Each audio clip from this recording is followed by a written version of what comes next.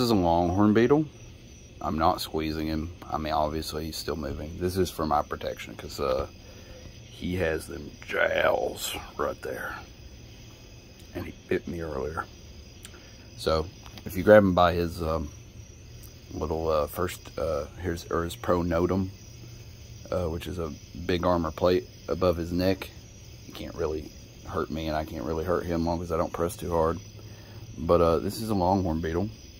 It is different than the one that I saw in Alabama, but it is in the same genus, I think. And I don't know what sex this is. I'm pretty sure it's a male, but I'm gonna let him go. Right here on the wall to prove he's fine. Oh God, he's pretty strong though. And there you go. He's a little shook, but there he goes.